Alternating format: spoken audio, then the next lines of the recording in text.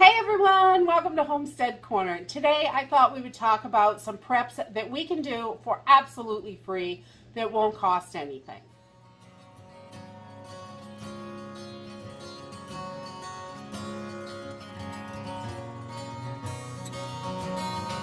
I know a lot of us have been super busy trying to get everything in order, making sure that we have the supplies we need, we're able to get the food stocked up, everything that we really want to have in these times of uncertainty.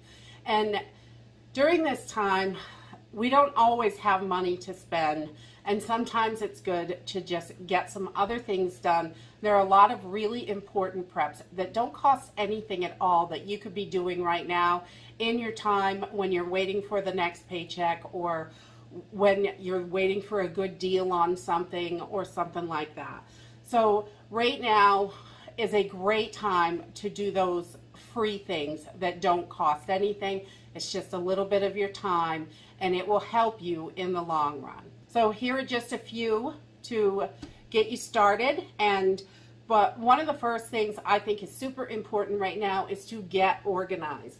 Having everything organized in your home is going to help you be able to find everything you need when an emergency happens.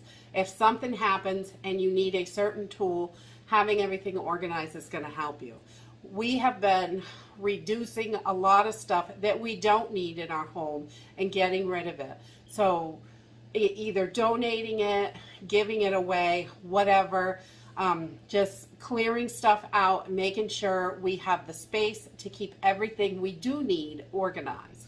So that is a really great one, and it will help you in an emergency if you can find things really quickly. And the next thing is getting documents printed out offline. We have had so many times that we hear about the possibility of attacks, possibility of someone taking the grid down, taking our banking down, hospitals down, anything like that. If they took the grid down or even just took the internet down, where are all your documents?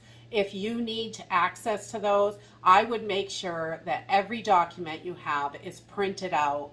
Write down all your information, all that stuff. Get hard copies of everything right now. I think that is so important. The internet going down would be disastrous for us, really. And contact information also on your phones, phone numbers, addresses, things like that. If you don't have access to the internet and you need to get in touch with someone, if you have their address, you can go there. You can find them.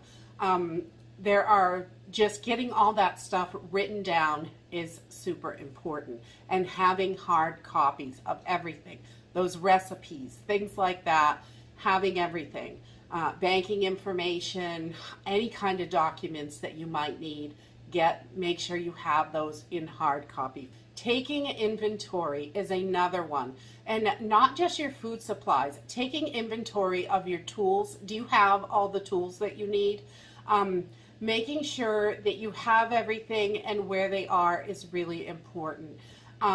Also, do you have enough ammo for each type of weapon that you have? If you have a 12 gauge, a 20 gauge, a 9mm, whatever you have, do you have enough ammunition for each one of those? If you need it, for hunting, for whatever, protection, whatever you need it for, do you have a magic number that you think is a good amount? Some people think that 500 rounds for each weapon is enough. Some people think 5,000 rounds is enough. So whatever your magic number is, are you there? Go through your stuff, make sure what you have, and you can at least prepare a list for when you're ready to purchase if you need to. The next thing is exercising. A lot of times we don't think exercising, we don't really think of it when we think of prepping. But the reality is if the grid goes down for a long time, it is a lot more work that you're going to have to do. A lot more physical labor. If you have to chop and cut wood, splitting wood with a maul is, no easy task. Lugging water back from a pond down the road, It takes quite a lot of energy. Getting in shape the best you can, even if it's a little at a time. Start with a 10 or 15-minute walk. Work your way up. Things like that. Getting in shape definitely helps, so you can handle when something happens, you're ready. It's not going to cause you to have some kind of attack or problem. You know, you want to be able to get what you need done and have the energy and the physical stamina to be able to do it. Another one is practice with your preps. I know a lot of people buy stuff and toss it in the closet or put it in a tote or put it neatly on a shelf. That's great, but if you don't know how to use it and you're not skilled at using those items, it could be a big problem in an emergency.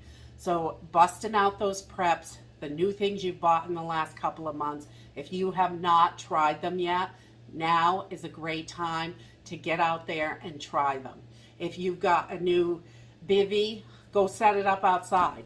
You know, if you are new to a bug out bag, practice carrying it around. See how the weight is. You know, you can adjust things like that. Practicing with your preps is really going to help you in an event of emergency. You'll be ready to go, you know what you're doing, and it'll be much easier and less stressful for you. If you have never used a ferro rod and striker, it can be extremely frustrating when the first few times that you do it. Getting the hang of it is definitely something that you want to have down. So practice with them, use them, check out that new water filter, see how it actually does work. All those things are super important. Take some cash out of the bank is another one. Making sure that you've got small bills and cash on hand.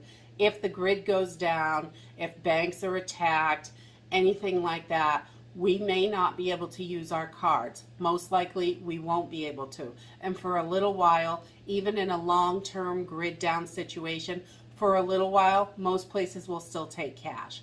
So I definitely, you know, if you could have 2 weeks to a month's worth of cash in, you know, stored up is wonderful. I know not everybody can do that, but as much cash as you can would be very helpful, because we all forget stuff.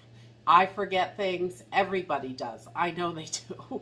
And there's going to be that one thing in an emergency that you're going to be like, oh dear Lord, I need to get that. And if you've got some cash, you could still probably get it. If you haven't already done this, right now, finding a local source of water could be life-saving for you.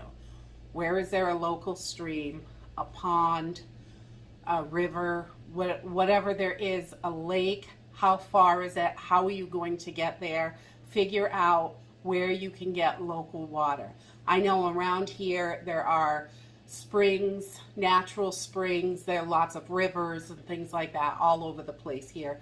So, but I know they're not as easy to find in different areas, especially if you're in the city. You may want to scope out where the nearest water source is for you. Another great one is to practice fire starting. When's the last time you went out and started a fire? If the grid went down, anything like that, and you've got to start a fire to cook, it is much easier if you're used to it than if you're not used to it. No matter what your source is, if it's with matches, if it's with a lighter, if whatever you have, practice it. Make a fire, boil water for coffee, you know, anything like that. Get it going enough so you could cook something on it.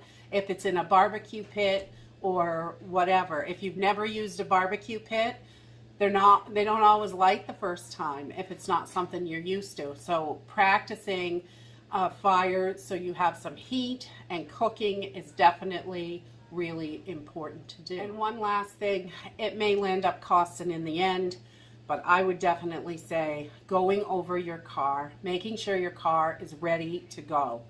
Full tank, is the gas tank full? Are your tires safe? Your brakes? Any tune-up that might need to be done? Just going over and checking, making sure your fluids are topped off, things like that. Is your spare there in case you need it? Is it ready to go? and you have a jack or whatever so you can actually change the tire. Checking on all those things is really important so you have them. And if you had to jump in your car and drive off for safety tomorrow, is your car ready for that? I mean, if you had to drive 200 miles, could your car make it?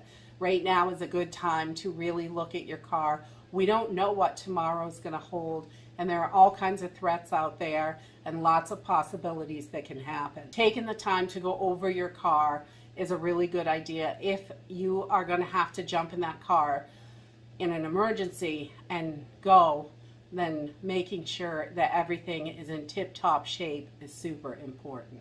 There are lots of other things that you can do for free, and I think it is really important to get all these things done and, you know, take a little bit of time and just get to them, make sure that they're done, make sure you've got everything in order, because we really do not know what tomorrow is going to hold. And that's it for today. If you like this video, give me a thumbs up, subscribe. I'll see you in the next video. Bye.